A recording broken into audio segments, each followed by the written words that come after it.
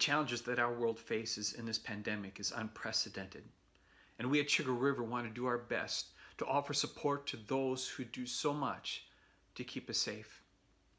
There are times when those who serve in law enforcement are working tirelessly and at times unappreciated.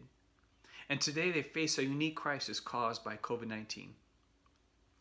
Most of us have no idea the demands and challenges that are placed upon those and their families who continue to uphold their sworn oath to protect and serve.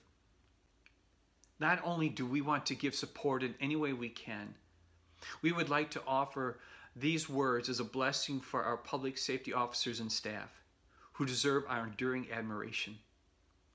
I'm reminded of a message by Jesus on the Sermon on the Mount when he said, "Blessed are the peacemakers, for they shall be called children of God." And also in the Gospel of John, Jesus said, "Greater love has no one than this, that someone laid down their life for their friends." And to me, these words of Jesus are speaking directly to those of you who risk so much in public safety.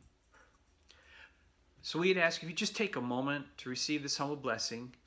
Pause, take a deep breath.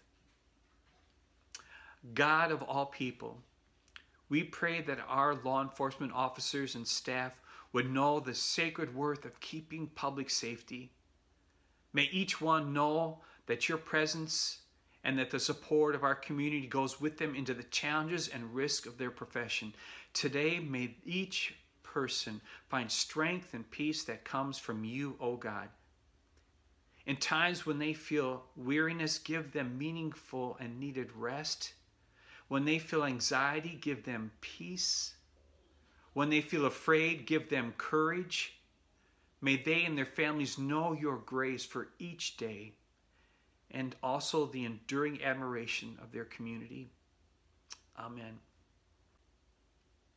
You are our heroes.